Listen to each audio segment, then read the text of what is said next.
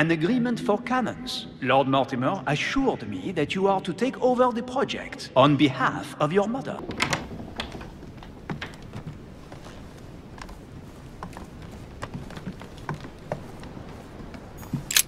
There's just one holster in Bonaparte's gear, and the pistol is missing. On the other hand, his cleaning equipment is in mint condition. That's typical of the soldier in him.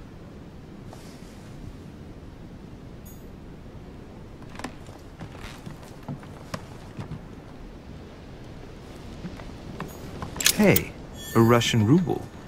I wonder what it'd be worth today.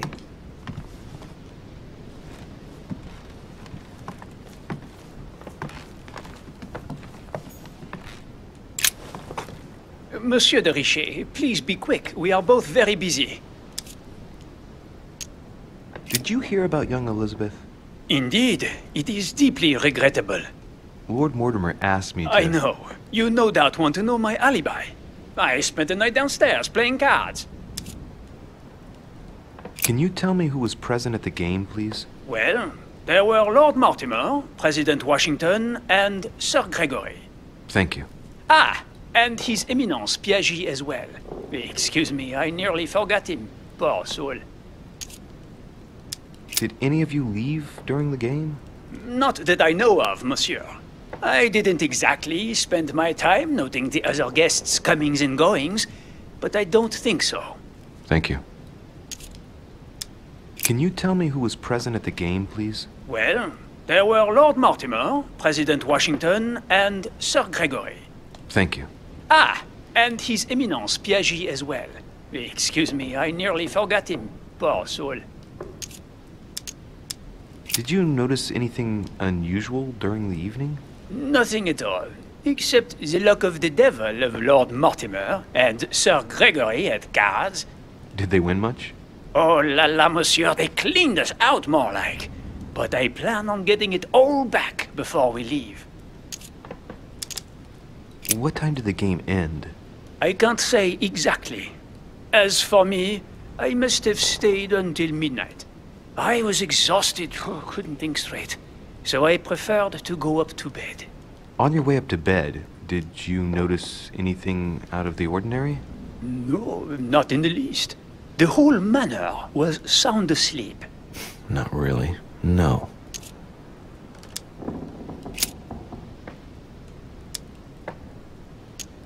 As any good soldier would, I imagine you own a firearm. May I see it? Oh, well, if you really want to, here is my pistol. Don't worry, it is not loaded. Do you have several of these? In Corsica, oui, but not on me when I am traveling. Only a bandit would carry such an arsenal. Thank you. Someone saw you not far from the victim's room. Can you tell me what you were doing exactly, please? I can tell you that someone is an idiot. I wanted to warn her to be careful. You see, on the night of my arrival, I saw someone leaving her room in haste, and I wanted to speak to her, to warn her. Unfortunately, the young lady slipped through my fingers each time. Now I know why. She had every reason to be worried. What an idiot I was not to insist. I could have helped her.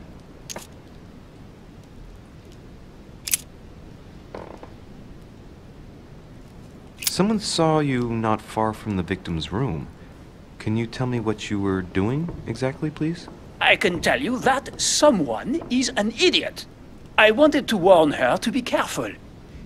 You see, on the night of my arrival, I saw someone leaving her room in haste, and I wanted to speak to her, to warn her. Unfortunately, the young lady slipped through my fingers each time. Now I know why. She had every reason to be worried. What an idiot I was not to insist. I could have helped her. Were you able to recognize the prowler? Unfortunately not, no. It was dark, and Lord Mortimer was waiting for me. I was not really paying attention anyway.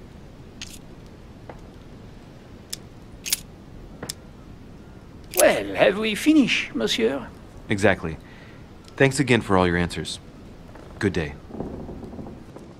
Monsieur Bonaparte, may I speak with you a moment? May we? What do you think of Duke Godoy?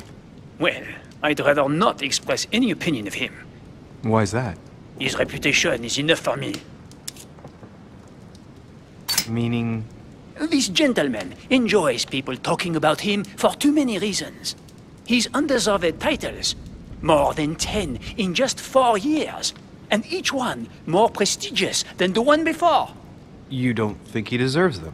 If I had seen him on the battlefield, there might be some doubt. But that is not the case.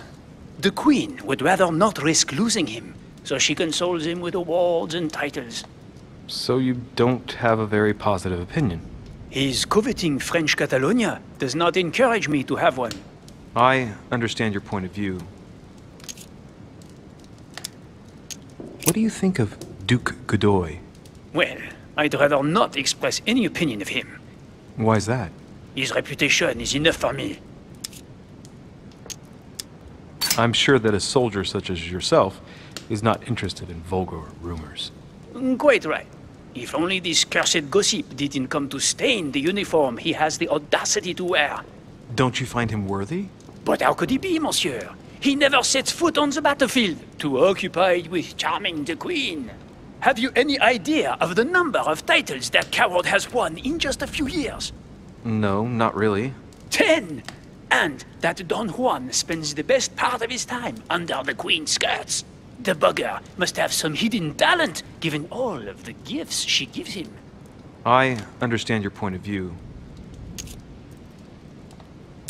What do you think of Duke Godoy? Well, I'd rather not express any opinion of him.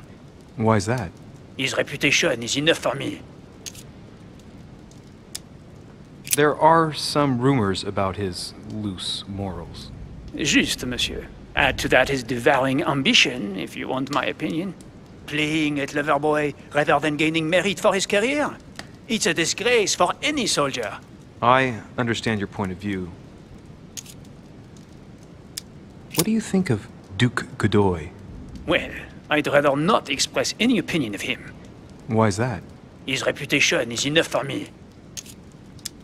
You'll be able to check if the hearsay is true over these next few days. I sincerely doubt that.